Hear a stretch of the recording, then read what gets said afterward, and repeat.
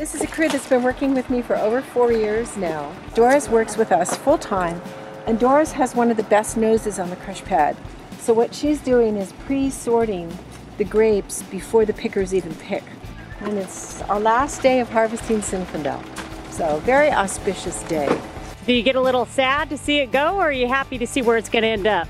Well, there's where my farmer and my winemaker, the farmer in me says, yay!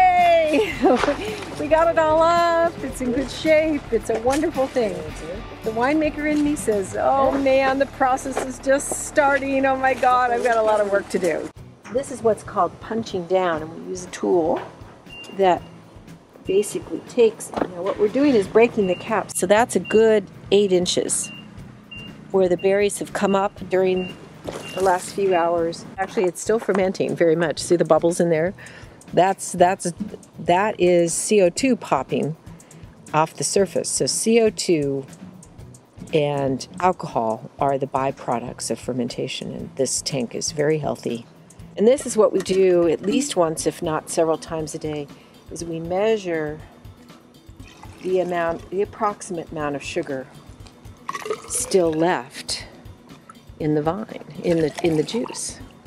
So this is the way that we track the fermentation,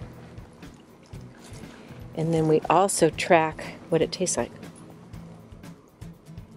And one of the things I like about Zinfandel is that it can be both quite savory and also quite zippy in flavor and character and texture.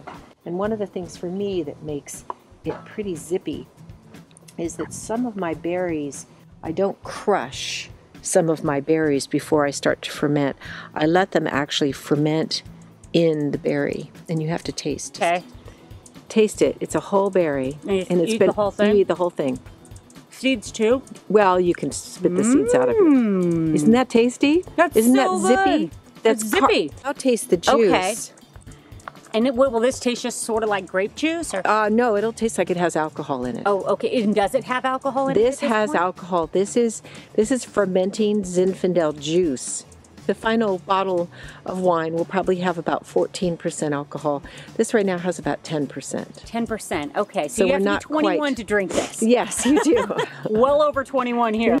One of the best things about wine is that you can be in the vineyard growing your grapes, which I do right here. You can make the wine right here, essentially also in my backyard. And then you can welcome visitors to taste the finished wine. There are very, if any, other businesses in the entire world that are that vertically organized, and I love it.